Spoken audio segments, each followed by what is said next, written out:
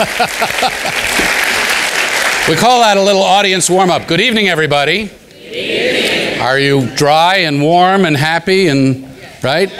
Anything going on in Washington, D.C. today? You following the news? Are you all news hounds? Okay, good. For those of you who don't know, I'm Frank Sesno. I'm the director of the School of Media and Public Affairs.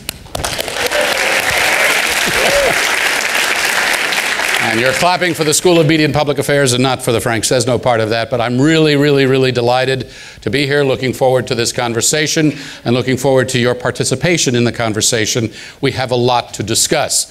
Our guest this evening will be introduced in just a moment.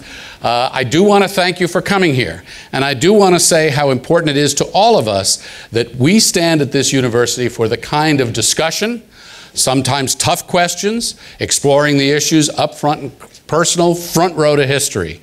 And that's what we will do here this evening with someone who watches it on a daily basis. How many in the room have seen Meet the Press? Okay, let the record show that's everybody. This is a good thing. I want to thank a few people for being here. First and foremost, I want to thank our National Council. The School of Media and Public Affairs National Council is a group of volunteers, ambassadors, representatives, advisors. They are amazing, and through their generosity and the generosity of many others like them, they help us have events like this. Their philanthropy and others' philanthropy allows us to bring to you the kinds of programs and opportunities and events that make the George Washington University unique. I want to thank as well people from the Columbian College of Arts and Sciences. Dean Arneson, and where's Jean Chaco? Is she here? Oh, right next to Dean Arneson. So how many CCAS majors do we have in the room? All right, a big round of applause for Columbian College.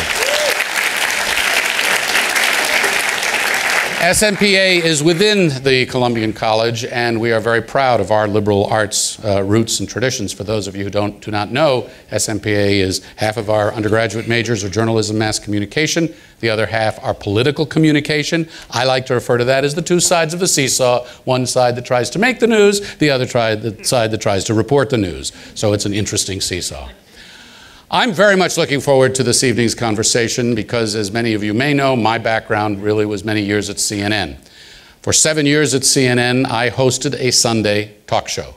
I experienced the pressures, the contradictions, the compromises, and the challenges of doing a program like that, where you are both trying to summarize a week, put an eyeball on the week ahead, and provide not just a headline, but also some nuance and some context. But what I did before the hyperactivity and the constancy of digital media and before the challenges, shall we say, of the Trump era in which we now live, where everything is so polarized. So I think tonight's conversation will be remarkable. I would now like to introduce the 17th president of the George Washington University, whose many emphases are focused on making this experience better for everybody. But one of his key priorities is the student experience. And so how many students in the room? All right, most of you. Ladies and gentlemen, please welcome President Thomas LeBlanc.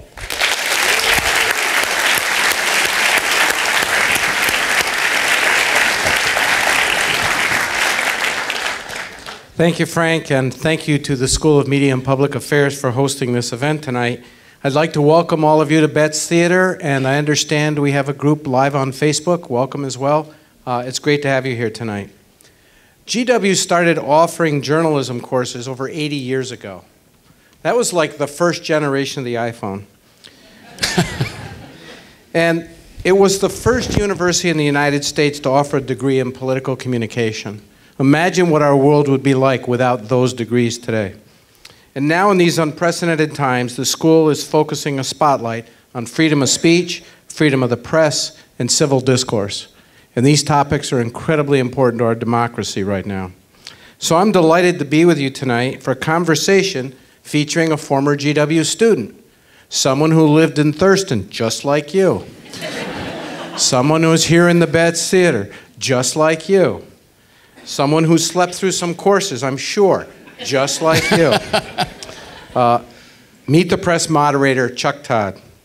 Chuck is also a member of the GW's National Council for Media and Public Affairs, and And Frank Sesno told you a little bit about that just a moment ago.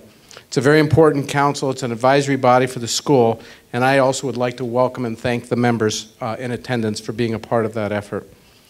As the NBC political director and the host of the most watched Sunday morning public affairs show, Chuck Todd is no stranger to the friction between politicians and the journalists who cover them.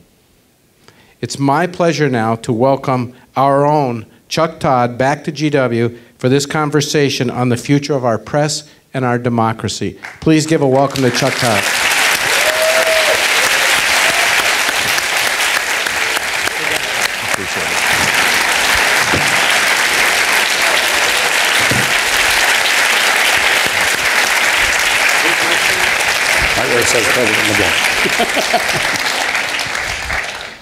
Well, as we said, not much going on today. Yeah. I was a little worried that we might not see you tonight, that you might have a rendezvous with some other destiny. I thought maybe a little bit, but Brett Kavanaugh didn't pick me to interview him tonight. Yeah, what was Why that? am I not surprised? What I'm was still that? trying to absorb that. I've been reading the clips as they've been coming through before coming on here. Now, by the way, the last time I was in this theater, I think I was playing my French horn. Because every other GW event I've done since leaving GW has always been in the wonderful space we have over here. This is a big deal to be in Betts Theater. Well, and you on the French. Thank you. Is that your French horn and the theme for Meet the Press? It's a good idea. I should aspire to that. Yeah, that's good. I'm not going to ruin John Williams' music that way. It's pretty amazing. I can't do that. So how about a quick little survey? How many people here watch Meet the Press with, regularly? That. Look at that. How many people watch Sunday television when it's live on Sunday television? Yeah, right now. How many watch it online? Okay. How many watch Chuck's show on MSNBC? Okay. Okay. So a lot of people engaged here. Who knows who Brett Kavanaugh is? Okay. About Rod Rosenstein? Yeah, that's got a pretty high name ID. So today was just an extraordinary day when what we'll do here tonight. It's an extraordinary moment happening right now in television. A Supreme Court nominee is sitting down for a television interview. Where? On Fox. Yeah.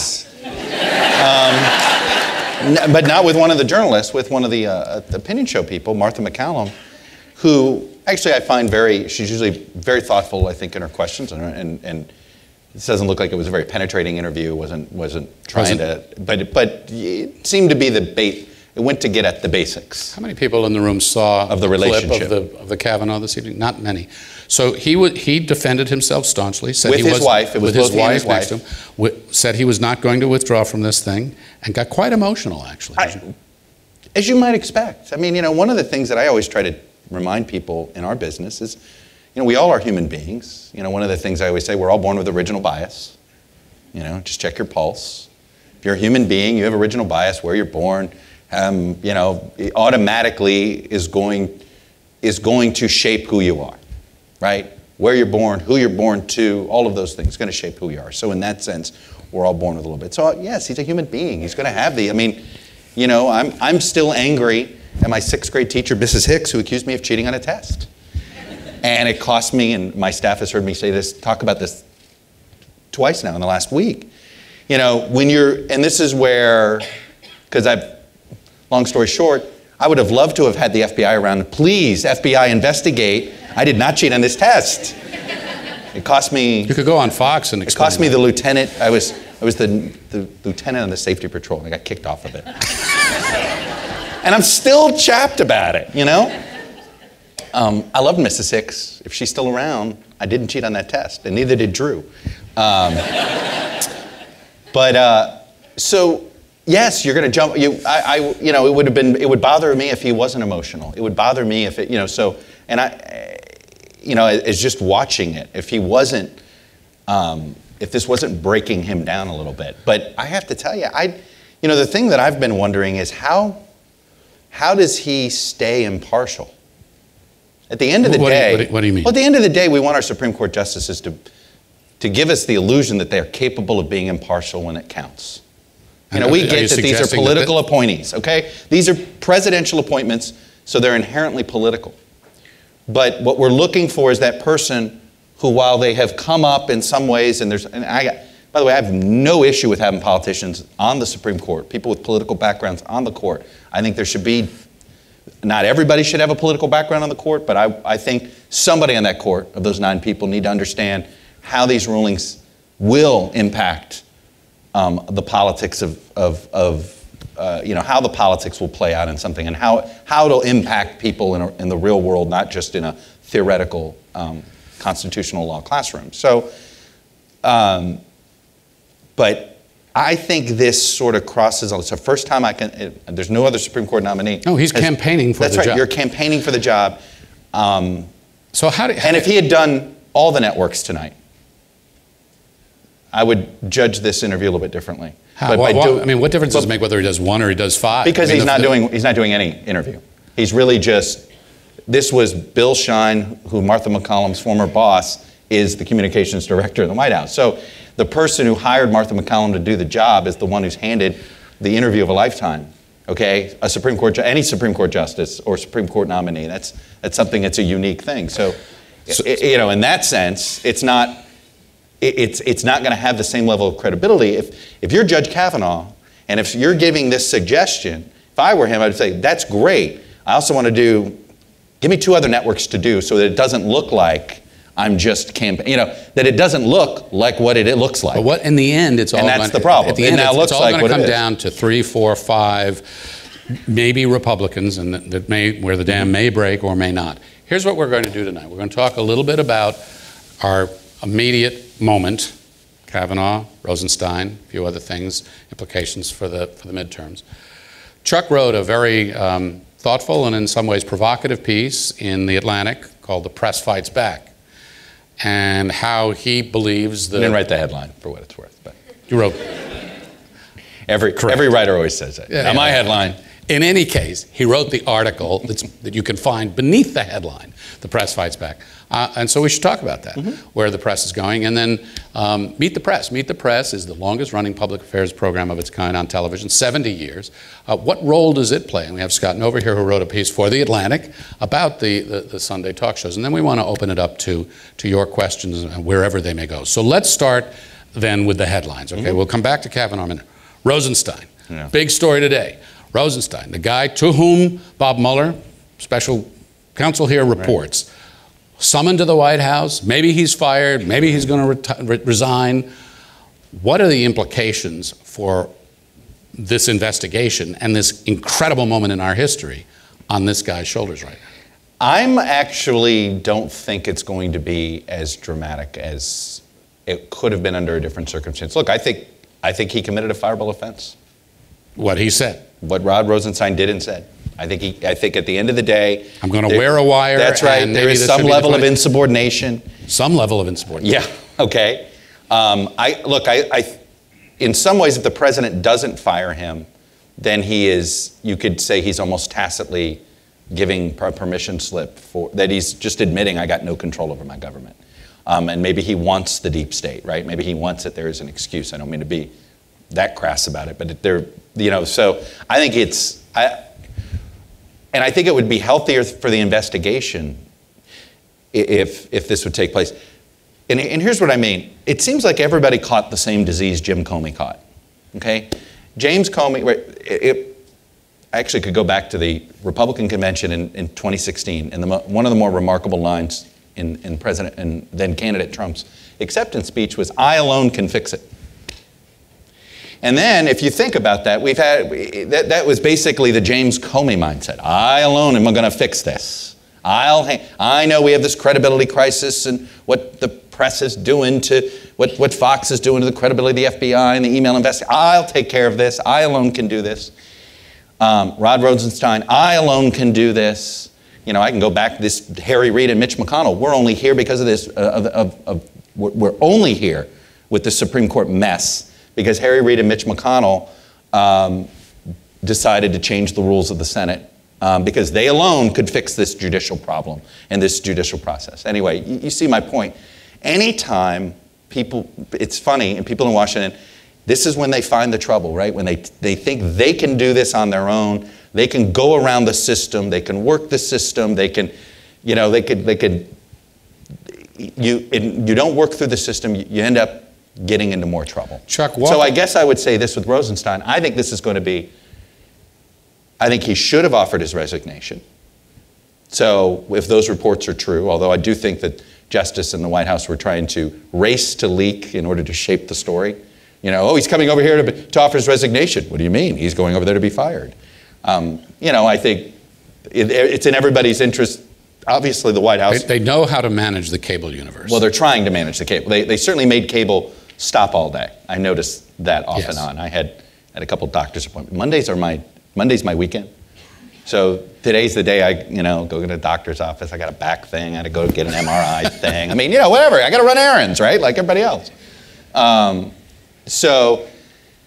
But I was dipping in and out of cable, and you're right. It was a manipulation of cable today that was like, ugh, I'm so glad I didn't have to do it. You know, so glad I had a day off. Right, just with the Supreme Court justice on deck, right? This comes along and provides a complete day of distraction from the next great thing. I'm not going to make suggestions here, but here's the question, Chuck. The question is... And cable's never been able to figure out how to do two stories at once. It just is impossible. Well, it's called split screen. It can do two stories. It can't do...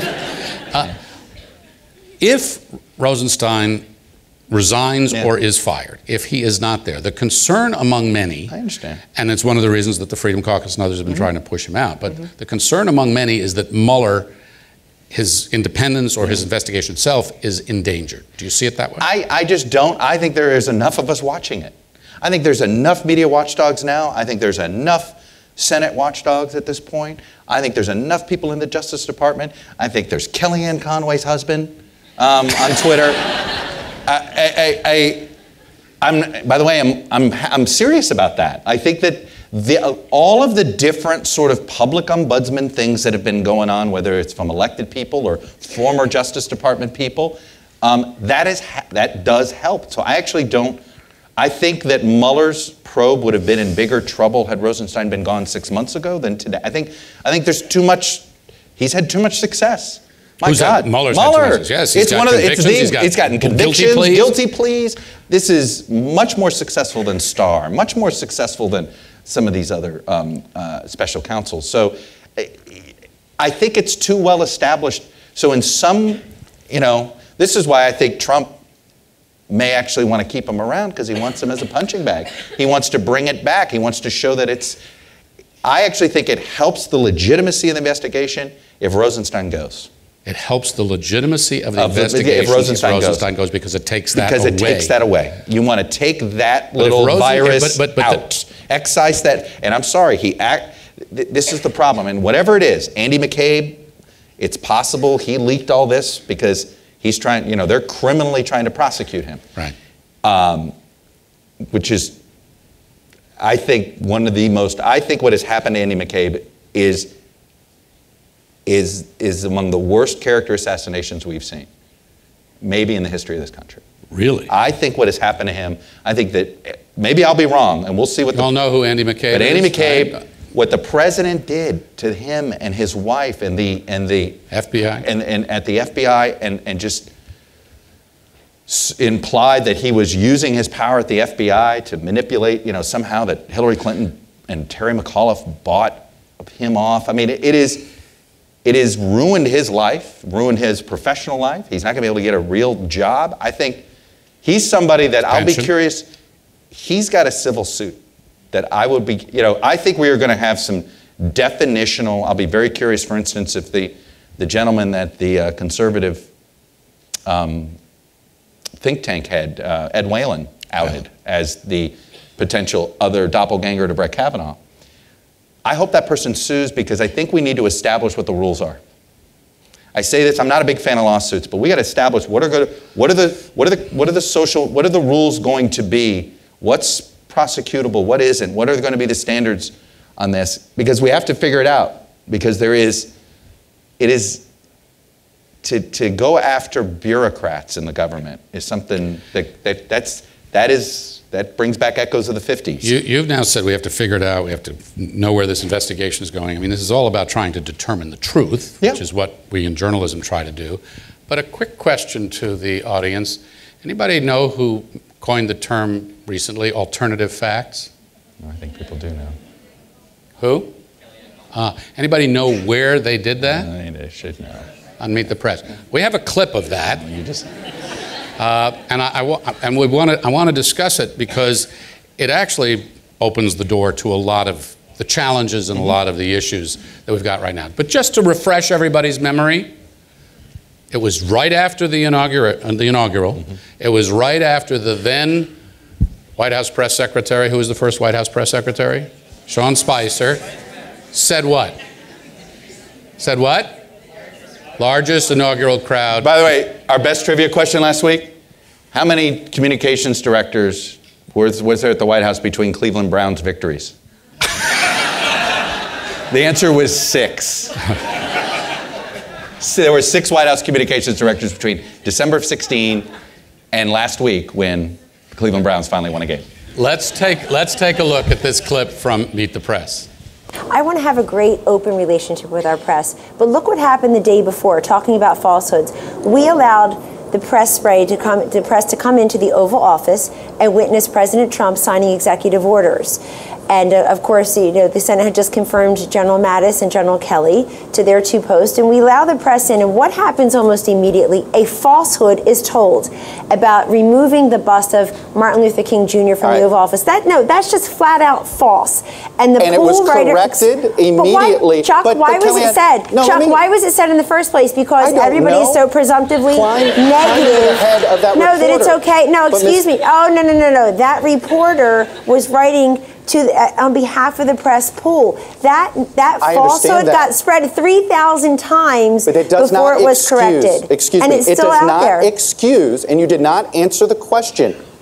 I did answer your question. No, you did not. You did not answer the question of why the president asked the White House press secretary to come out in front of the podium for the first time and utter a falsehood. Why did he do that? It undermines the credibility of the entire White House press office on day one. Don't be so overly dramatic about it, Chuck. You're saying it's a falsehood, and they're giving Sean Spicer, our press secretary, gave alternative facts to that. But the point remains. Alternative facts? Alternative facts, 4 of the 5 facts he uttered. The one thing he got right was Zeke Miller. 4 of the 5 facts he uttered were just not true. Look, alternative facts are not facts. They're falsehoods.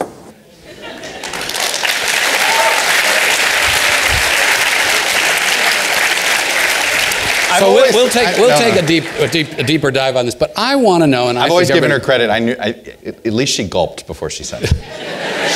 She knew it was bad. So how are you processing this as being hurled at you from the White House lawn?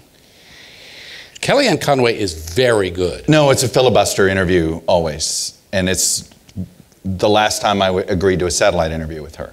I think it's a waste of time. CNN almost insists on doing satellite interviews with her because it creates the tension.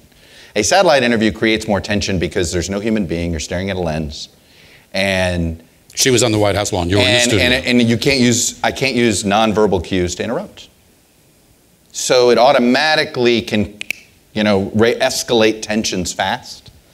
To the point, I wasn't losing my cool other than, and then all of a sudden, alternative facts, and you're just like, you're like, oh my God, she did not. And I remember my EP said he had the same reaction. You're like, yeah, that's going to leave a mark. That's going to go down a wall. And there's some things you hear and you're like, that's never going to Alternative Facts has its own Wikipedia I know. location. It's never going to go away. And it was the timing of it, and it was doing it on day one. And the only thing about the interview that I'm upset about is I did laugh at one point. And she called you on that in a big way. And it was more at the absurdity of the moment. But as someone noted, look, one of the things that is just a fact about me and how I do this job is that my body language sometimes is very audible. And I'm sorry about that sometimes. But then again, I go back to this. And I do think that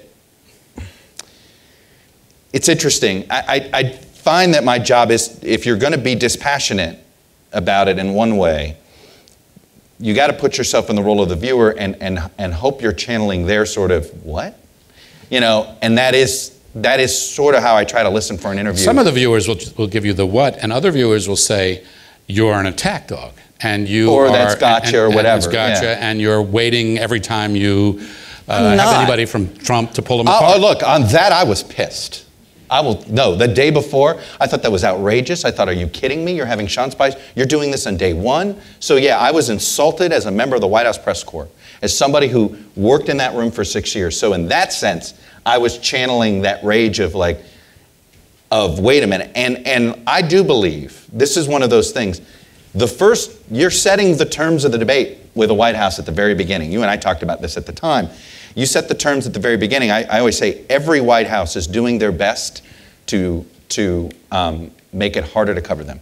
And each White House has whatever the other one has gotten away with, no matter the party of the successor, they grab that new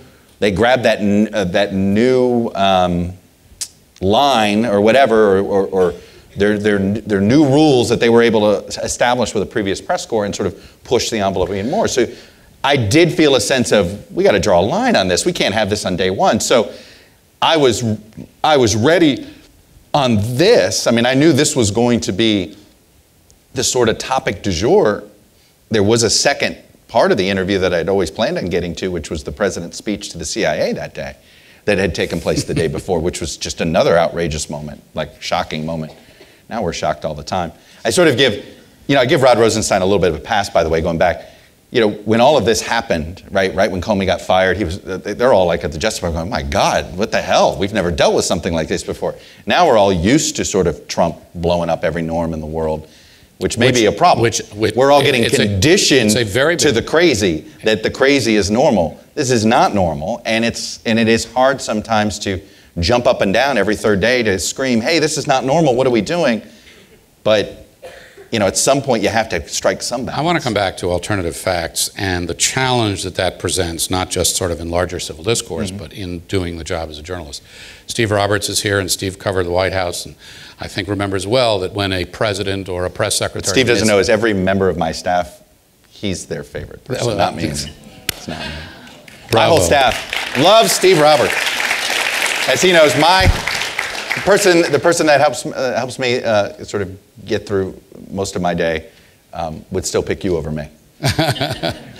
In any case, Steve knows from his days covering the White House, as do I, that if a president misspoke or a press secretary misspoke, in the past they'd come out and they'd say, well, what we meant to say, or they'd correct the record. We now they correct the transcript. They would acknowledge, they would correct. There was a consequence, it seemed, for making a mistake or getting it wrong. When I hear alternative facts, when you hear alternative facts, we have another soundbite that we'll play in just a moment too, it puts us on a completely different plane. How do we in the media, how does the public, in hearing all of this, zero in and hold to account a White House where there are alternative facts? Look, I think this has been a challenge. I've spent a lot of time, because I'm working on a project, a long-term project, and I'll just leave it at that. It's pretty obvious what you guys can guess what it would entail. But Several pages, perhaps? It might have a lot of writing to it, a lot of words. But it's about trying to figure out how Donald Trump learned politics and learned to fight this way. And the most important person to teach him how to sort of get along in politics was a gentleman by the name of Roy Cohn. And Roy Cohn is probably one of the 10 most infamous figures, I would say, in American political history in the 20th century. Let's test knowledge. Who did Roy Cohn work for? Yes? Yes, Justice Department, Joe McCarthy. Yeah, that's both are accurate. The Rosenberg trial, everybody heard of that? Right? So you don't get to play. But Roy Cohn's philosophy was, you never admit anything. Never admit a mistake. You never settle. Donald Trump was being investigated. The way Donald Trump got hooked up with Roy Cohn, he was being investigated by the Justice Department for racial discrimination in his housing units. And he goes, he was at one of these 1970s clubs called Le Club. Yeah, Yeah, this was New York in the 70s. That wasn't cool yet, I guess. So they're at Le Club, and he's complaining. He meets Roy Cohn, and he's complaining. He goes, all these Wall Street firms, they want me to settle.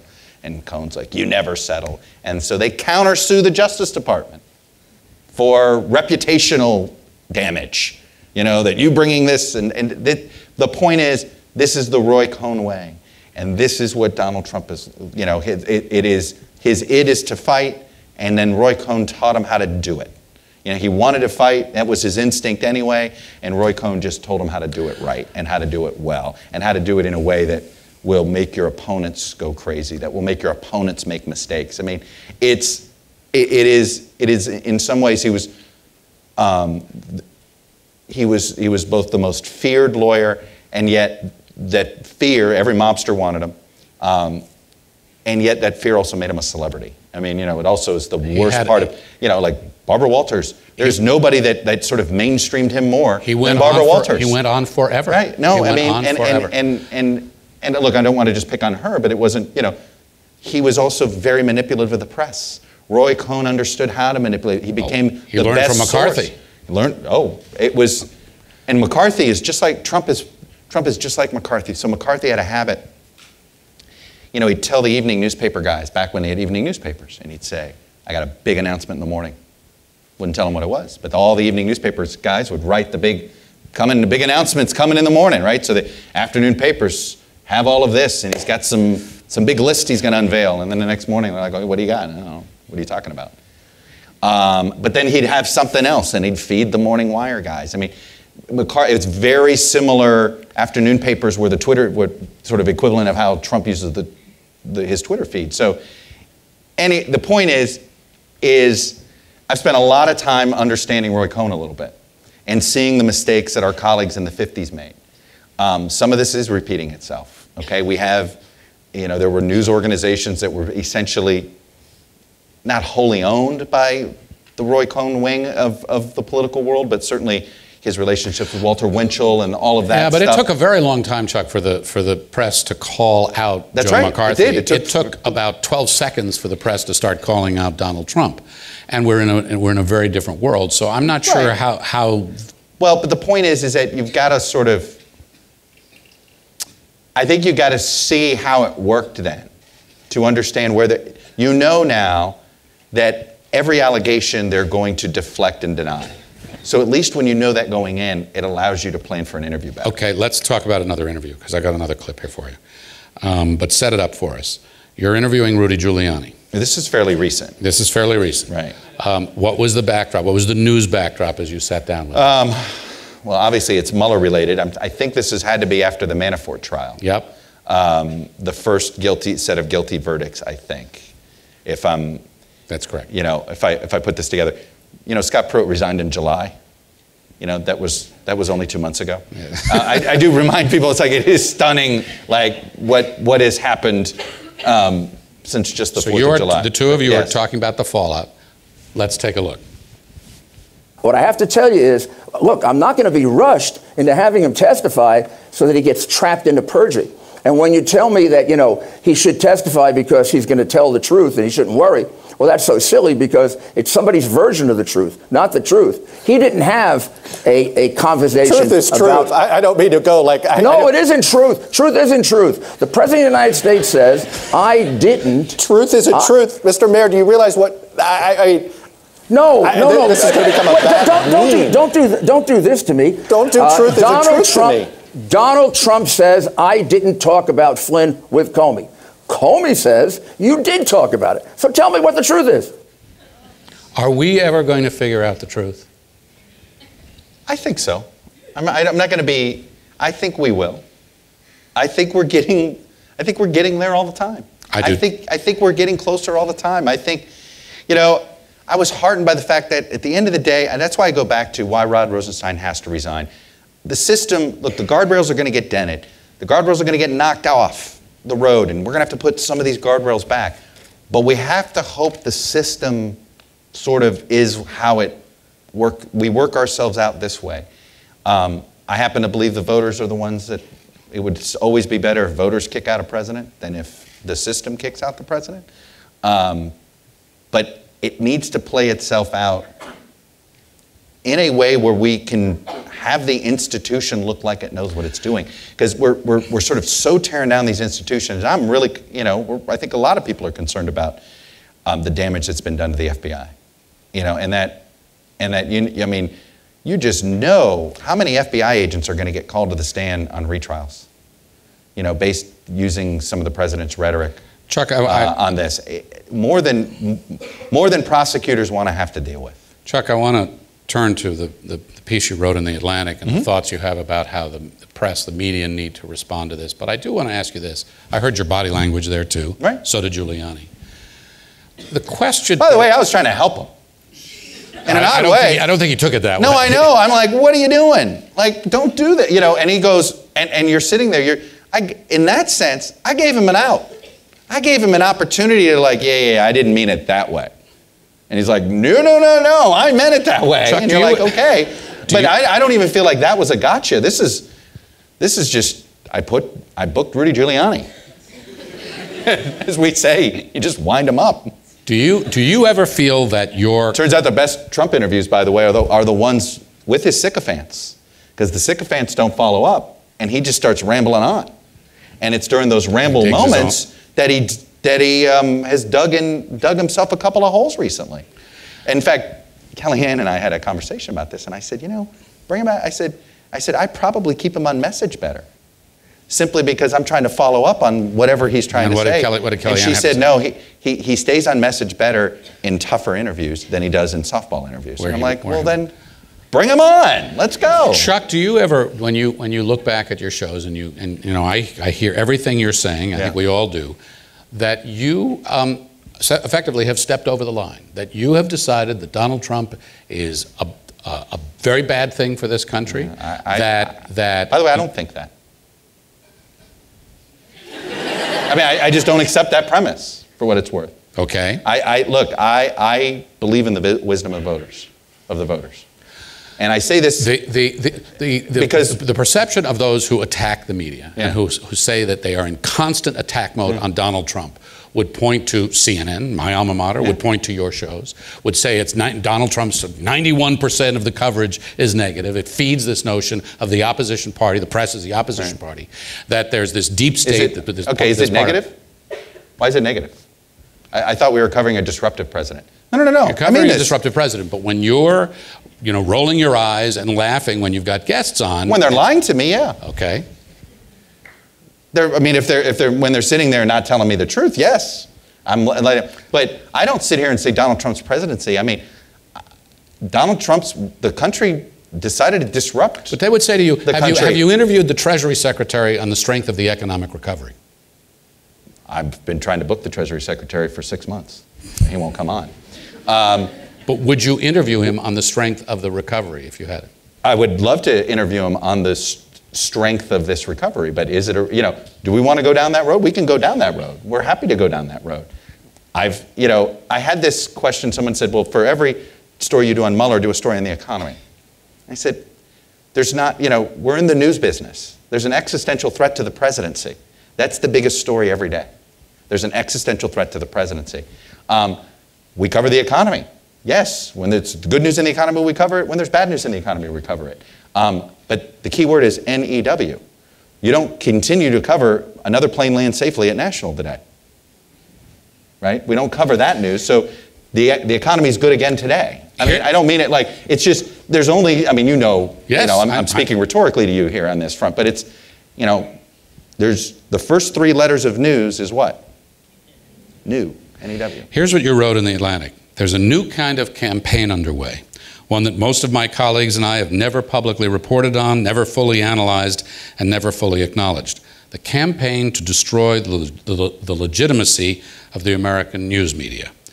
If journalists are going to defend the integrity of their work, you continue, and the role it plays in sustaining democracy, we're going to need to start fighting back. What do you mean?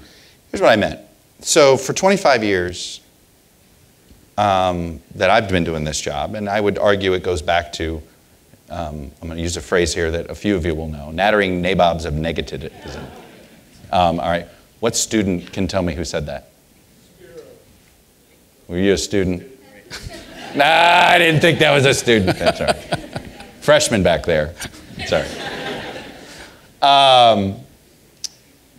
And it is sort of, it has been a fixation, and it goes back to a lot of the Nixon loyalists who are still angry to this day, were angry for a long time about the press's role in Watergate. And as far as Nixon and the foot soldiers of Roger Ailes, Spiro Agnew was a part of that, obviously. Roger Stone cut his teeth in Nixon land.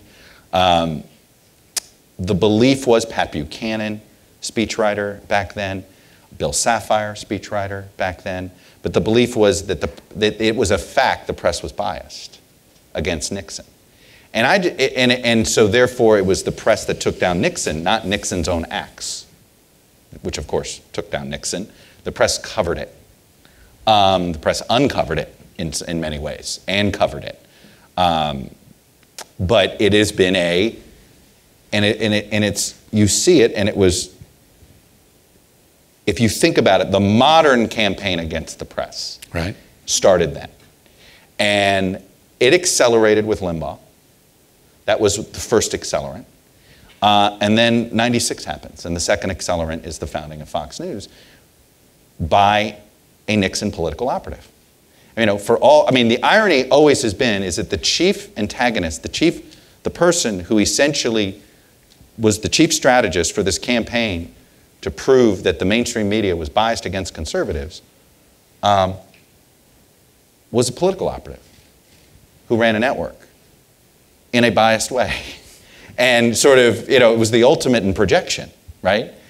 And how we let that get legitimacy because we thought, oh, no, nobody's going to believe that because, oh my God, it's a Nixon operative saying it. Or no one's going to believe it because they know that it's coming from a biased point of view.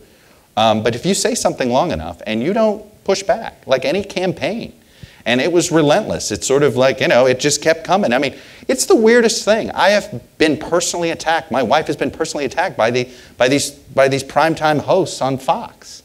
And any time I said anything remotely critical, like remotely critical of Roger Ailes, the next day, a goon on Fox and Friends or somebody on primetime would take this weird shot at myself or my wife.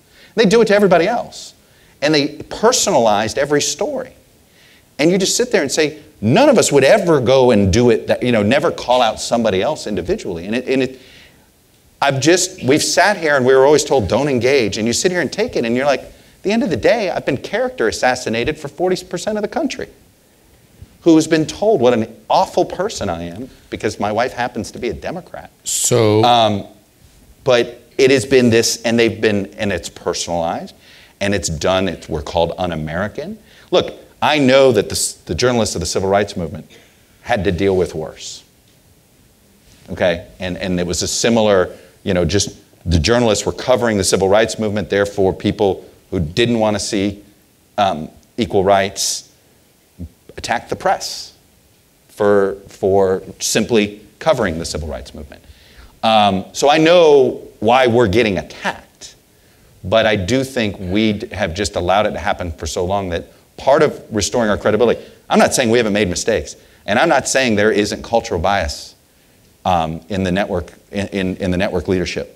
In fact, I talk about it all the time, and every time I talk about it, it gets misused by some crazy commentator who then says, see, Chuck Todd says there's bias at NBC. I said, no. It's not what I said. I said there's a cultural bias of people that live in New York and not understanding, the life of somebody in Arkansas, or understand the gun culture, or understand that on Wednesday nights is church night in the South. That there are cultural disconnects that create the perception that it's a bias. It's some sort of intentional bias against other people's cultures. There are two separate things that you're saying, and they're both very much worth understanding and exploring. One is the cultural bias, the East Coast bias, and sometimes sometimes the liberal bias that exists in and has existed in much of mainstream media. Well, we're also blurring activist journalism into mainstream media, and that's another problem. We've moved in a whole different direction. Yes. But the other issue that you raise in your piece and in your comments right now is the particular approach to news or to media that Fox and Rush Limbaugh and others who've taken, which is an attack, a demonization, what a fellow by the name of Ben Nemo refers to as hyper-emotional interpretation, which has a very deleterious effect on public discourse. One of Rush's favorite expressions, he likes to refer to the media as the drive-by, the people that do the drive-bys. The irony is, who's doing the drive-by? He drive-bys and takes shots at me personally all the time. That's a drive-by. All right, so you say... that's the irony, is that he does the drive-by with the accusation of a drive-by. So you write, instead of attacking rivals or assailing critics, going negative in the parlance of political campaigns, reporters need to showcase and defend our reporting. And here's what you say. I'm not advocating for a more activist press in the political sense, but for a more aggressive one. Right. What do you mean, a more aggressive one? So I look at it this way. And it's something that my background was working at a campaign trade publication for 15 years. We loved the horse race. Before there was 538, before there was Politico, before there's been anything you've ever heard of, Real Clear Politics polling average, there was the hotline. All right? And I was the chief dealer. I was the political junkie dealer, and I celebrated the horse race, and I loved that back and forth. Mistake? No. I was writing for professionals. So I don't believe we didn't make the mistake. We were writing for professionals. We were a campaign trade publication for professionals who were digesting it. We were not trying to write for the masses. We were not trying to bring political insider gossiping that helps the campaigns go to the masses. That was a decision made by other political entities. You had Mark Halperin in the Note. Right. ABC sort of kick-started it. Then you had Politico. Politico now is, I guess, Axios. But I think the public wants a more... I think the press, one of the jobs of the press is to channel where the public is, not tell where the public should be. So what do you want a more aggressive press to do? To be a bit more dispassionate, not care about access. So what if you ask a question that makes this person not want to come back? If it's a pertinent question, like you don't just ask the uncomfortable question just for uncomfortable questions' So you think sake. this is all about access? No, but I think that's part of it. I think that if the press is going to fight back from being called the enemy of the people, the opposition party, I think they have to be dishonest, it's got to be more than, I'm not going to let you on the air. No. But it's a combination of being less chummy. I mean, that's sort of number one. Like, I get that. I think that the biggest perceived mistake of the 2016 campaign, and I think one of the messages that there was a perception, and again, I think most of it was falsely created by this campaign, but there was a perception we were a bit too chummy. And there's some truth to that. It's by nature. This is a company Chuck, town. I think the problem, the challenge. But I do think that for the public, they want something a bit more clinically, a little more clinical, a little more dispassionate, and a little more aggressive. But when you're talking about being more aggressive, are you saying we should be going after, the press should be going after? Not after people, after the story. Be more aggressive at reporting the story out more. Be more, so in television, we surf the news when we cover it. Yeah. Every once in a while, we think, you know what, we have the capacity to go deep on this, and we can do it better than a print publication, so we're going to do that, right? But you have to pick your spots in television. There's resource demand, there's only a finite, I don't have A4, right? I only have one screen, right? So, but I think that, so when I say we're being more aggressive, okay, then we need to show that we're a complete reporting shop, for instance. So I think the reason it's been good for NBC that we're now competing for print stories too with the Post and the Times. We're on our digital platform. And I think that it helps our credibility if we're covering a wider array of stories that matter to folks. You have, we could go on like this on this one for a very long time. Here's the problem when I wrote this piece, because you've caught the hardest part of this is, what's the solution? Because the solution in a campaign would be what? find your own super PAC donor and start running counterattack ads. Or start running positive ads about yourself. Right. Right? Like that's what you would do in a campaign. Well, maybe the media. I do think we do need a little positive on ourselves. Maybe people do not understand what we do. Yeah. Or how we do it, or what goes into it, and so it becomes easy to pounce on it when you see what you don't like from either side. Right. No, I mean like a great. Let me ask you this, because I've been asked this today. You've read the New Yorker story? The Deborah Ramirez story? Would you have put that on CNN? No. I wouldn't have put it on NBC. By the way, we didn't. We had this. We've been working on this story for a week. We didn't think we had enough. We had the name. We knew everything about it, but there wasn't a there. We couldn't confirm. You know, she thinks it happened. I take her at her. You know, I believe she believes this. That's not the point. But this is a huge charge. You can't unring the bell. You know, and this whole thing. I mean, and this whole thing about Kavanaugh. I think it bothers so many of us for this reason: is that you can't unring a bell. And once, you know, I think it's now impossible for him to serve, and I don't know if that's fair or not. You think it's impossible for him to serve? I think it's impossible for him to serve. You think the nomination? In a fair way. And that doesn't mean he won't end up serving, but I think that there will be a good chunk of the country, and maybe half of it, that won't believe he can be fair. Why would it be any more impossible for him to serve than Clarence Thomas? I think it's the noise changed. around Clarence Thomas was much worse, much more credible. And guess what? I believe that he's a different justice because of it. Oh, there's no doubt about it. Right. He's a human being. That's the point. That's right. And I actually, you bring up Thomas, and I'll say that's why we shouldn't do it. Because Thomas, there's no doubt in my mind someone gave him the advice, boy, you better lay low the first year. Right? Which would be totally rational advice to give somebody after he had been through all that.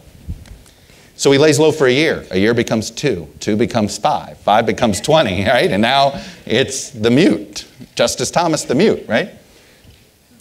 He's always wanting to, quote, stick it to the left in his opinions. I don't know if that's the case, but if you believe you were railroaded the way he believes he was railroaded, do you think it might impact your decision-making every once in a while? You're a human being. Again, I hope it doesn't. I'd like to believe it doesn't, but I worry that it might. You can't tell me you go through something like this, it doesn't embitter you in some way or the other, and you have to go up there and be as the most important impartial person, one of the most 9 impartial people we have got to have in a crisis. You've interviewed Lisa Murkowski. You've interviewed Susan Collins. I've not interviewed Lisa Murkowski. She's the most elusive senator in the land. Oh, I thought you'd talk about No. Jeff Flake? Yes. Okay. But Lisa Murkowski, if you're listening, you know. They're coming under intense pressure from conservatives, from the Freedom Caucus, from women. How do they vote? Because their vote matters. This was the question that I asked, that I've been asking every senator that I've had since we've had this thing is, explain to me how you're going to decide who's more credible. I don't know. I think we all have our own test, right? There's a famous Supreme Court ruling. Was it who did the pornography line? But you'll know it if you see it. Was that Whizzer White's line? I think it was Whizzer White, right, when he wrote that opinion where he's like, trying to define what's pornographic. I don't know, but you know it when you see it. So I think that's the way we're all going to be when we watch this hearing on Thursday. That God, I hope it doesn't happen, because I just don't think our country's politics can handle it. But I just say that just in another explosion. At some point, how many more of these fraying cultural clashes can the country handle? But there's no definitive way. If we have as someone brought up, if we don't have the footage, right? We don't have, this isn't Black Mirror. We can't go and rewind the brains and show, and maybe when you guys come onto the gun. By the way, as we now find out, remember when they talked about your permanent record? The permanent record actually is real, huh? There is a permanent record. There's a permanent record. There is a permanent record. There will always be somebody that brings up your permanent record. I want to go to audience questions in a minute, so if you have one, start making your way to the mic. While you do that, Chuck, you have about 3.2 million viewers on a typical Sunday, something like that. You lead in the precious 25 to 54 We lead in all category. of it. Yeah, supposedly. Yeah. We won this season for second year in a row. Yeah, but I saw that Face the Nation knocked your total viewers Just out for of there 1 week. for a week. In any case, you have 3 million plus. It's not the audience the television once had. It's still a very large audience. Scott Nover here wrote about the role of the Sunday show. What do you see, very briefly, because we got lots of questions here, what do you see as your role in a weird world that doesn't revolve around real-time television anymore, appointment viewing? Right. Well, look, my answer before the Trump era was simply, look, and I still believe ultimately that the mission of Meet the Press works, is at its best when it translates Washington for America and translates America for Washington, right? That's the bottom line, okay? And I'm well aware, I'm one of those shows that Washington watches, you know, and you have sort of what I would call, it's both thought leaders and then that next level down. I mean, one of the interesting things when I got the job, they handed me all this viewer research, and the number one reason people watch any Sunday show but Meet the Press was to just be smarter, get educated. They just want to learn more about, most people it said, so I can talk at work, or so I can, you know, it's more about, like in a very sort of, in the same way they would, you know, might want to, audit a class, audit a class on constitutional law. It's like they view a Sunday show program as a way of auditing a civics class because they didn't get time during the week to do that. So I always say the mission basically is that. I'm translating Washington for America and America for Washington. In the Trump era, it has been about, because everything has been, there's just a constant churn. And that's why I go back, that's why I refuse to call this a negative, we're covering a disruptive president. Carter, all of the coverage of Carter was negative because it was disruptive. When you're when you're stirring stuff up, the coverage of it is, oh, change. And the coverage of change is, there's usually people complaining about the change. I mean, it's just inherently going to feel negative to the person making the change, and I get that, but we're covering a very disruptive president. So now I do view that one of our jobs is to sift, we're a sifter for the week, and sort of what mattered and what didn't. I do think that in the Trump era, I find that that's certainly what I'm trying to accomplish in the first 10 minutes of the show, is to give you a sense of what mattered and what didn't this week, and what's going to matter and what's not for the next week. I would simply observe, before we go to your questions, that you have an opportunity with all the noise out there that may be a greater and more important opportunity than we've had before, because there is so much noise, because there needs to be a place. And there are very few formats and very few places where you can go, thank you, Jen. Thank you. Is that water or something else?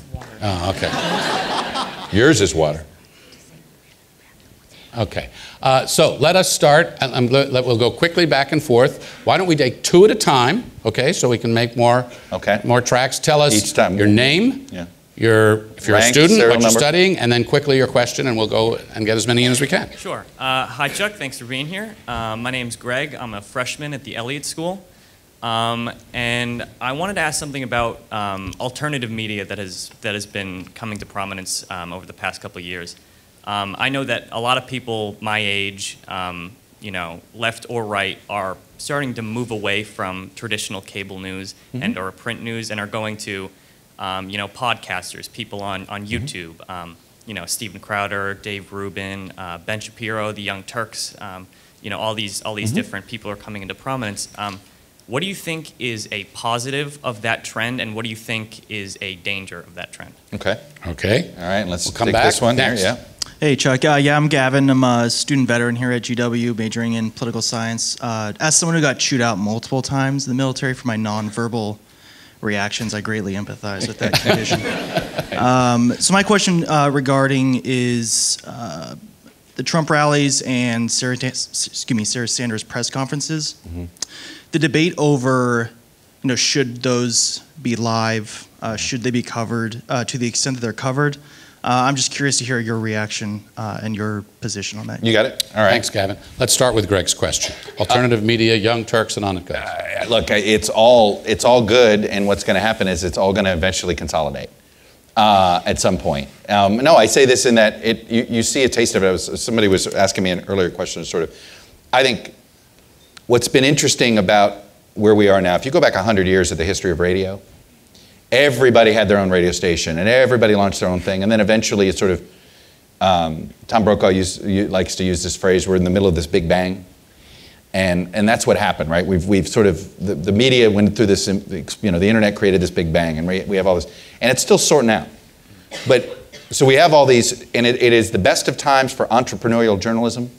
What you described, the barrier to entry has never been lower, and that's positive. There's a lot of people, though, that can quickly act like an expert, but they aren't, and quickly gain a following, right? That's the downside.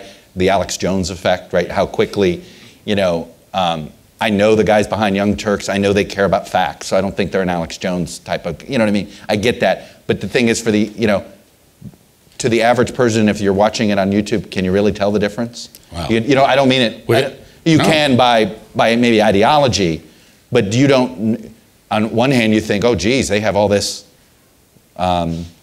decent equipment, so maybe they know what they're doing. You know, you don't know how, so I do think that vetting it is obviously difficult. I think what's going to happen is that, you know, I believe in capitalism, and I believe in the free market. And I think the free market does sift this out. I think the free market's working right now in Alex Jones. You know, I'm sorry, so the people have risen up and have forced Twitter to do what they're doing. That's the market working. Whether you like it or not, the market is speaking. It's not government speaking. I'd have a big problem if government were doing this to Alex Jones. I have less of a problem if it's being sort of, it's sort of the market is speaking.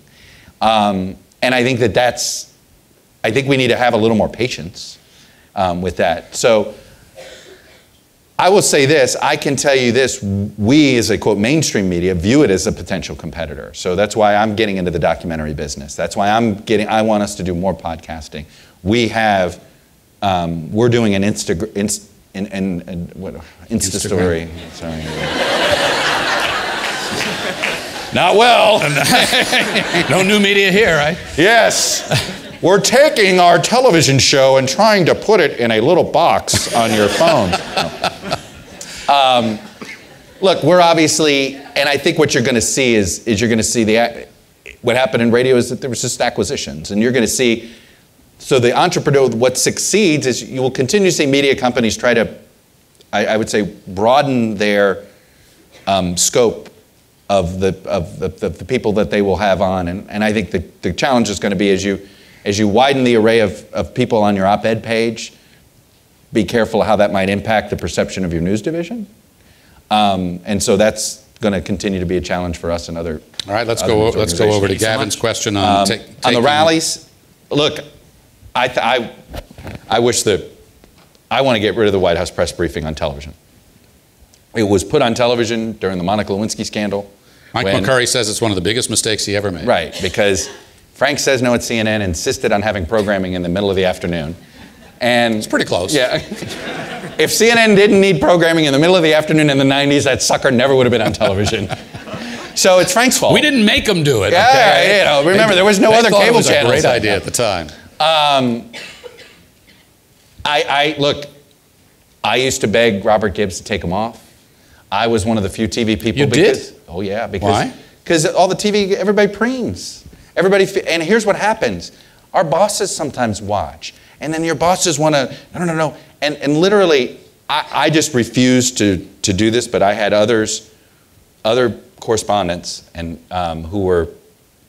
Steve will know this, that this is done a lot, where the correspondent is told by the producer, you know, we want to capture your question to Sarah Sanders today. We want to capture your question, so really animate it, mic yourself up. So then you've just, and by the way, then the person behind the podium knows, all right, I gotta be performing. You know, can I just tell you? The back and forth and getting information out of the White House is a lot easier. You turn the goddamn camera off. So, and if my job is to simply facilitate information from the White House to the American public about what the hell's the president doing today, I don't want to press briefing. So Gavin asked about both Sarah Sanders rallies, and the rallies. Right, and so these are two different things. I think there are days where the public needs to know where does the White House stand, and there's a crisis of the moment, and I think that you make those decisions on a news case when it comes to Sarah Sanders. On the rallies, he's the president. I wouldn't televise him unless there is something you expect to hear from him. But I have to tell you, I think that we're trying to There's nothing wrong with waiting for him, if he make news, for us to then play it back. So I think just covering them live is certainly something that we have changed our philosophy on it a lot. Have you changed your policy? Change your threshold? I think here's what's happened at MS. The individual show has been empowered to make these decisions. So what is your decision? I wouldn't, I am a tape playback person. Listen for it. We'll bring you anything that we think matters. Okay, next question. Let's go to the next round of questions so we get some more in here. Go ahead. Hi, my name is Michael Kohler. I'm a freshman. I study political communications in the SMPA here. My question is whether or not you believe the Trump fake news revolution, if you will, is a cause or effect of the people's distrust in the media. Whether or not you believe that's true, where do you think the media goes from here? How do you think we evolve from this time where a large part of the portion of the population, bottom line, thinks you're fake news? Where do you think we go from here? Okay. Okay. Next. Good evening, Mr. Todd. First of all, thank you so much for coming back to GW. My name is Henry. I'm a junior in Elliott School studying international affairs. This question relates to alternative media. In recent years, we are seeing a plummeting amount of numbers when it comes to foreign government-funded news channels like France 24, Al Jazeera, CGTN, and the most famous one, Russia Today, RT. Now, my question is, how will these news channels supported by the foreign governments influence the political and media spectrum of the United States as a whole? Thank you. That's a very interesting question. Great question. Thank you very much. Let's start with Michael and the evolution of media. Look, it has been interesting. You know, the perception of the media's numbers are actually up right now. It's probably mostly just coming from independents and Democrats, less from Republicans and Fox viewers. I think a lot of it, I'll be honest, I have, and Frank's heard me use this expression, I believe this is our Iraq war. And I wasn't at NBC during the Iraq war. I was still at the hotline. I'm not trying to like wash my hands of it, but I guess what I'm saying is, I'd say we in the mainstream media blew it in Iraq. And I think the combination of blowing in Iraq and missing the Great Recession, missing that was coming, or not sounding the alarm, I'd argue there's certainly plenty of coverage that the housing bubble is going to burst, but not truly sounding the alarm.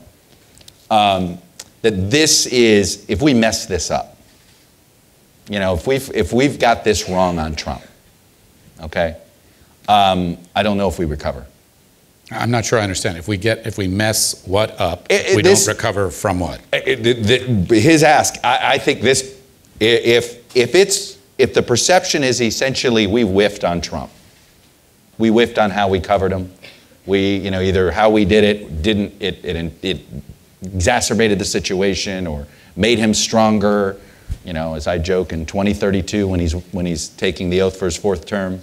And you guys are going, well, how did this happen? I'm only half kidding about that. No, I'm kidding. I'm kidding. But the point is I think if we get this right, and the public will see it. And I think in the same way the press got rewarded post-Watergate in Vietnam, took a little while, but the press did get sort of rewarded there, realizing, you know what, at the end of the day, they were digging this stuff up, and they were trying to get it right. And this fake news stuff, all this fake news goes away. It remains a scar. It's something that the media has to address. Well, especially if it turns out everything that we've been reporting has been accurate. I would simply say that I think it's a very interesting point. I would say this. I think it's very dangerous for the press to just sort of shrug this off. Well, there are very legitimate concerns about where the media comes from, how journalism is done, that well predate Donald Trump. And there's too much, well, we're just going to do our job. We're just going to keep doing our job. No. And that's all well and good. There's an explanation that's owed to the public, right, and a transparency that the journalism itself needs to have as it insists that everybody else and every other institution. That's exactly right. But none of this is going to be taken seriously until conservatives hold conservative media accountable. Let's go to to Henry's question. Sorry. On this. This is, You know who, all of these countries are just borrowing a tactic from the United States. Right. Something called Voice of America. Right. I learned English from the Voice of America. There you go. And we actually have a former Voice of America director in the room. And where's John Lansing? Now, and he's going to say, we're not RT. And it's not RT. But the point is... Not at all. Putin would say it is. But it's not at all. Right? This is the whataboutism. Right? This is Putin's rationale for RT is, what's the difference between this and Voice of America? What's the difference between this and the BBC? Right? BBC, simply just a British government-owned... So to his question, how much influence do you think the Al Jazeeras, the CGTNs, the others have on either our political process or on other media? RT has more influence than I ever thought. I don't think they have a lot, but they have more than you think with conservatives. It has become because they have cleverly taken sides in the war in this country on the mainstream media, and the mainstream media is criticizing RT, right? The enemy of my enemy is my friend, so it's an alliance of sorts. I'm not saying, so I think that has helped. That's where RT's been very clever. It's been very interesting, though. You brought up CGTN. Chinese television. Chinese television. China Daily is also very clever with this. There was a Des Moines, in today's, Sunday's Des Moines Register, because I saw somebody tweet this today. Sunday's Des Moines Register, the insert is a full-page advertorial from China Daily. Its lead story is about how China is going to start buying soybeans from South America. This is in the Des Moines Register, okay? State of Iowa. But talk about an interesting way to use, first of all, an interesting decision by the Des Moines Register to accept paid advertising that looked like a newspaper insert. It was paid advertising to look like a newspaper insert. So my point is, I think this is having more and more effect. Again, it's tactics the United States has used for decades. Right. We would argue we've been using some of these tactics to spread freedom and democracy. Promote democracy. And to promote democracy. Right. Sometimes we've done it in nefarious ways, too. We don't use Voice of America to do the nefarious stuff. I don't. But it is... Look, this is a real challenge, but again, I think we haven't done a good enough job in the press of even telling people about RT. Let's go to the back. Let's go to the back of the room for someone, and then we'll come back to the questions. Go ahead. Hi, Bryce. I'm a freshman political science major. My question is, how do you think the Me Too movement affected your coverage as well as the media in general's coverage of the Kavanaugh confirmations? I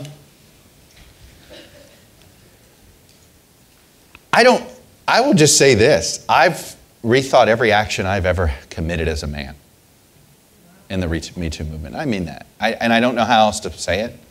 I have tried to figure out how to put my wife has told me more stories than she hadn't told me before about experiences she's had. Really? People at work have shared more stories. So you're asking how I'll just tell you that I have just I get it, and I'm sort of I'm not saying but I have spent a lot more time on it than I expected. I guess is another way of putting it. I think this is it's funny. It's one of the. I thought my generation was going to be the one to bring this in, and we didn't. So I'm sort of disappointed in us. Gen X a little bit. I thought we were the first generation raised with the idea of gender equality in the workplace, but it didn't happen. I didn't have a female boss until 3 years ago. So I obviously we have a long way to go, and so I've thought about how. You see how we've got, and I've thought about it. You asked about Kavanaugh, and I've gone back and forth on this issue of. Kellyanne Conway said something very interesting this morning, and she goes, it's not fair. It isn't fair for the entire Me Too movement to basically be on this man's shoulders. And I thought, on one hand, I understand what she's saying, and I get that line. I thought it was a good a good line, a good defense line, but also something that made me think a little bit. And it's an interesting question. Does this, because it's all about, she was also making the argument that, hey, when he actually got power as a judge, he didn't use his power to grope women, essentially, or to do this. The only accusations that have been made against him are when he didn't have power, when he was in high school or college. And I thought, okay, that's an interesting spin, interesting defense there. But then it made me think, okay, well, how are women hearing this? And and obviously, it's very possible, and I've had this conversation with, and women have had this conversation with me, that while we could say it's not fair that that what Kavanaugh did in high school and college, and let's say it was 2 bad drunken nights. Let's give the benefit of the doubt of 2 horrendous nights, and the only nights in his life he ever made this mistake. And you say to yourself, should it impact him or not? And I've had women that I care about a lot say to me, here's the thing, if he's still rewarded with a Supreme Court seat, then all you're doing is sending the message that the boys will be boys, it's still okay in college. And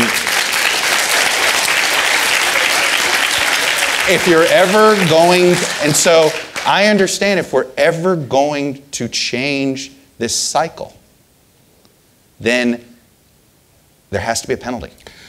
So you've asked how so I understand why there is so much anger out there that maybe he gets this anyway.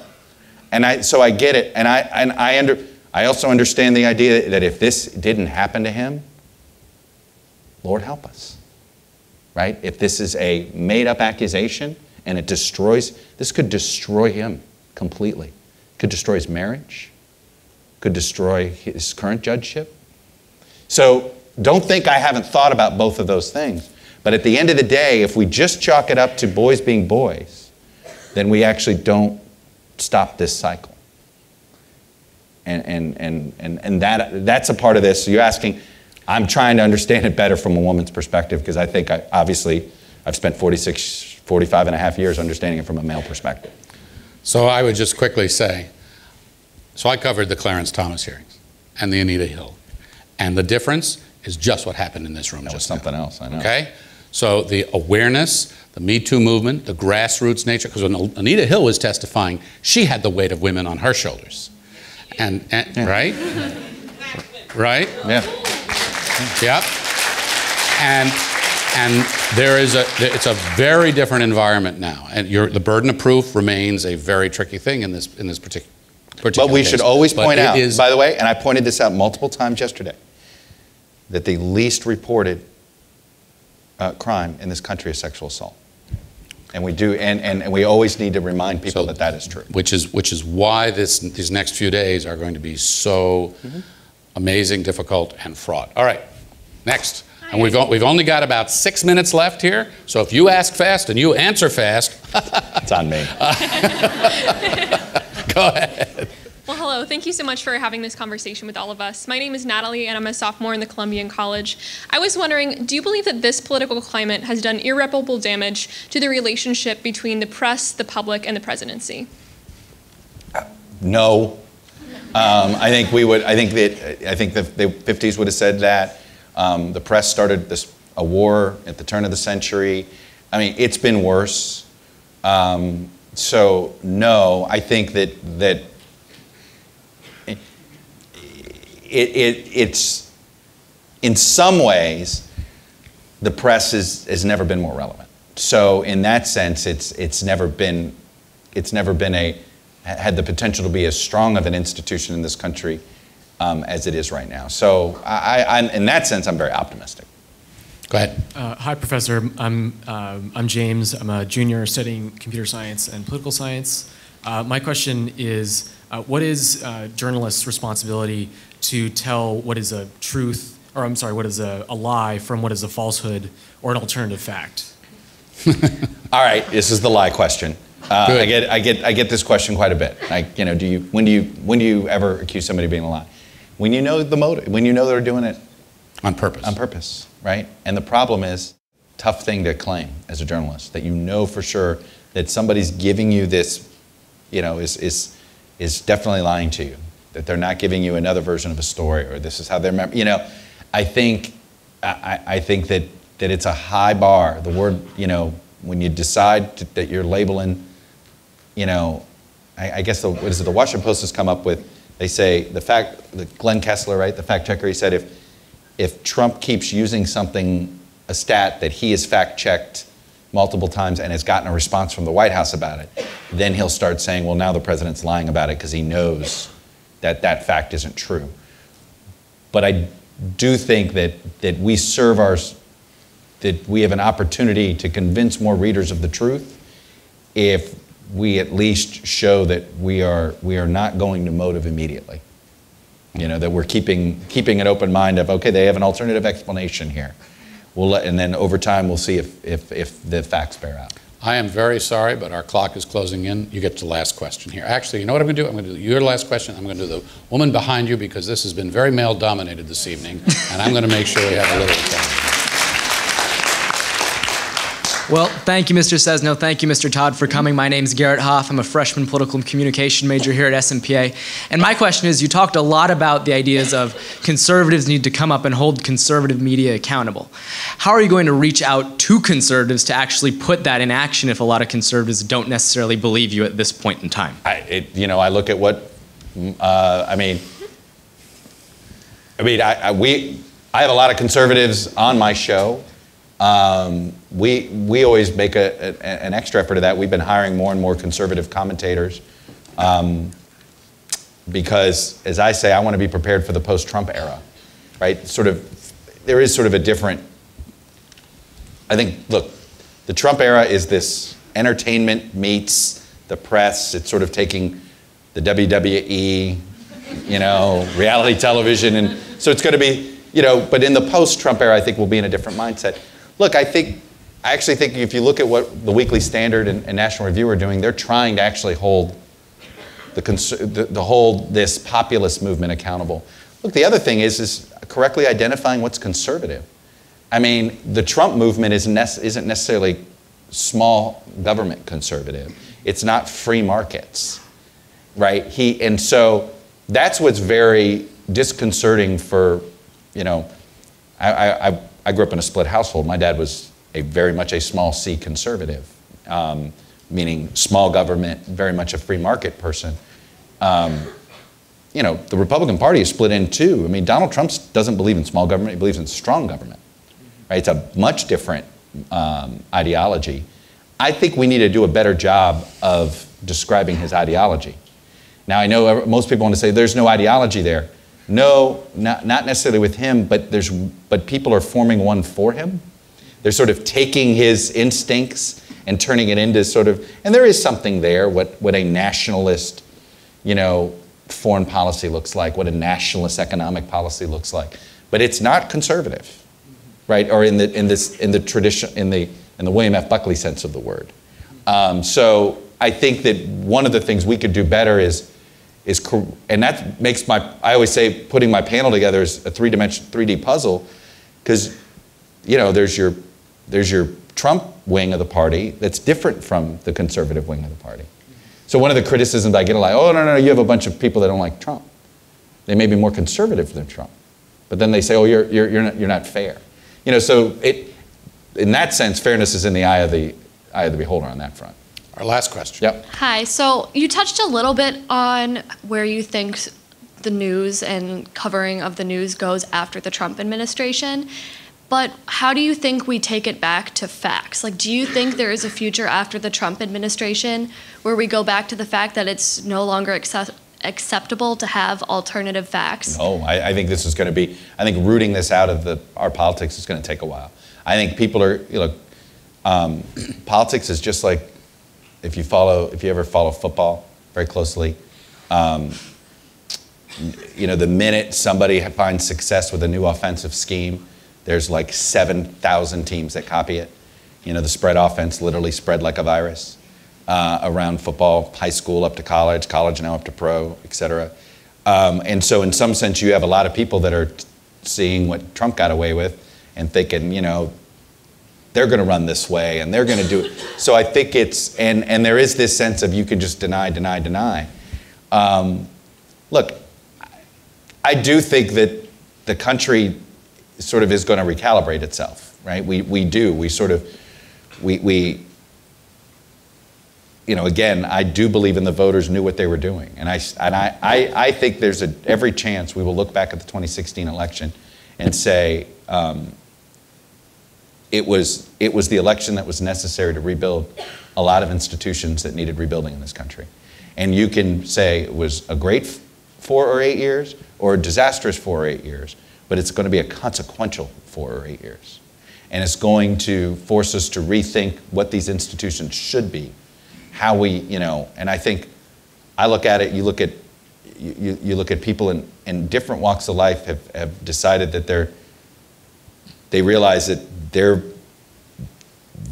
actions speak for more than just themselves. You know, I notice that, and I feel like we in the press, we're still competitive, but we're realizing, hey, we have a role in this democracy that is important still. Let's not forget it. So I think that in that sense that there's this renewal, and that's why I will never accept this idea that the Trump election was a you know, we'll let historians decide in 50 years, but I think this has been, we hopefully will look at this as a healthy exercise that the country desperately needed. And sometimes you have to do something extreme in order to get everybody to listen. Thank you. I always close with something where I turn to the students in the audience to ask you something and then ask our guest to respond. How many students here tonight are thinking or are considering going into public service in one form or another, working in government, working abroad, working in the media? Look at those hands. So that's a GW audience. Yeah. Chuck, what do you? We are living in an extraordinarily fraught time when many people in public life are finding it difficult to be in public life, where we've got this very adversarial relationship all around us, where some people, frankly, are throwing in the towel and leaving government or public service, or trying to do it in a different way through some other form of public service. You've interviewed so many people. You have your own trajectory out of GW that's gotten you to where you are. What do you say to this room full of folks today who are looking at the future, because that's what it's all about, and thinking about where they fit in and how they get there? First of all, this is why I came here. So you guys, I came here because I wanted to work in Washington. I didn't know what I wanted to do, but I wanted to be here. I wanted to be in the seat of government. I wanted to contribute in some way. I thought I wanted to work in government, work in campaigns. I got a quick early experience, didn't like it as much, and I got hooked on the political being able to be a political campaign handicapper guy. I used to say I didn't even call myself a journalist until about the year 2000. I'd been doing it about 8 years, and I used to think of myself more as just an analyst. We were just aggregators. Well, now that's journalism. But that's a long story. What I would say is I've actually been, and I go back to what I think has been interesting, the result of the Trump election, is that I think people are taking their citizenship a little more seriously. And that group of hand raising there tells me a lot, right? There's a lot of people that care about the direction of this country, care about the direction of our democracy, care about the direction of where we're headed as this global community, right? And I think that we realize that we're sort of in this, we know this is a pivot moment. So this sort of makes me a little more optimistic, because you're here. I've noticed more people as demoralized as some people that have been in this business a long time have been. The amount of enthusiasm that I've seen on the campaign trail, that I've seen on college campuses, that I've seen in high schools, that I've noticed just with my own daughter, and the amount of paying attention is that suddenly people are taking their citizenship a little more seriously. One of the more amazing things to experience when you visit Israel is that aspect of Israel, is how being a citizen, you feel like you're on the front lines, right? You're the only democracy in this region with a whole bunch of people that you feel like are always, and yet there's this sense that people move to Israel and want to be citizens there to show that democracy can thrive there. And look, I don't want to get into the politics of the Israeli government. I want to separate that out from what I'm describing here. But I remember when I was over there, and this was about 15 years ago, the first time I went, and subsequent times that I've been since, you get this sense from Israelis that there's just that they have to pay attention to what's going on all the time. Now, Andrew Sullivan wrote something right after the Trump election. He said, you know, true freedom is the freedom of not having to think about politics and not having to think about your citizenship. And there's something to that. But there's also something that's very healthy, that if we do remember that, hey, our citizenship is important, your civic life is important, participate in it in some way. You don't have to run, you don't have to be an activist, but you should vote, you should pay more attention, and I think that in that sense, you've seen a renewed sense of, I've got to participate. Whatever participate means to you, I got to do something more. So that's where I see some optimism. I would share that. And I would tell you that I felt, there are a number of first-year students in this room, and I felt a passion this year, and among all our students, that says that we need to be involved. Whatever side of this debate we're on, whatever position we take, and that's why people are in this room. A few thank yous, right? Thank you, President LeBlanc, for sharing so much of your time here this evening and for leading this institution and for what you are trying to build here. If you don't know, and I will share this with you, President LeBlanc talks a lot about the student experience on this campus. And this is part, I hope, of what you have in mind. But this, you know, your ideas are most welcome. I want to thank next the faculty of the School of Media and Public Affairs, many who joined us tonight. Raise your hand. Okay, thank you for work. And I finally want to thank Jen Halpin and John Perino on our great staff for helping put this event together. We couldn't do it without you. Thank you very much. And join me, please, in thanking a fellow GW traveler who has taken this journey and taken it to such a level of influence and a voice. Chuck Todd, thank you so much for being here.